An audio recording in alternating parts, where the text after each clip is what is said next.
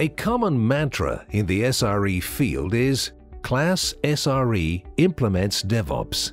But what exactly does this mean? Well, if you think about it like a programming language, imagine DevOps is the interface, a structure that forces objects to behave in certain ways.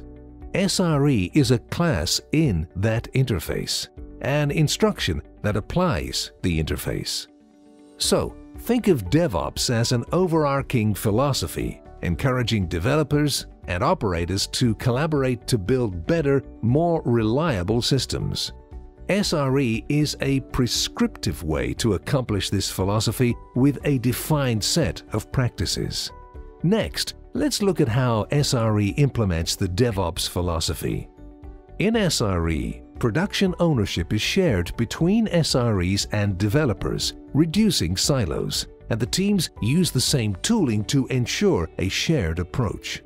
DevOps and SRE both apply blameless postmortems to identify failures and ensure they don't happen again. This normalizes failure, but SRE takes a further step, implementing error budgets, specifying how much the system is allowed to deviate from expected performance. SRE makes gradual changes using canary development. This means new features are introduced to a small proportion of customers, tested and fixed before going into full operational use.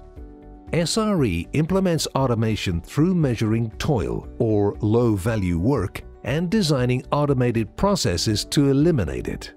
The aim is to automate this year's job away. Finally, SRE depends heavily on measurement. The amount of toil and overall reliability is constantly measured to gauge performance and identify improvements. So there we have it. Class SRE implements DevOps. If you're already familiar with DevOps, you may feel that this isn't your experience of how DevOps is implemented.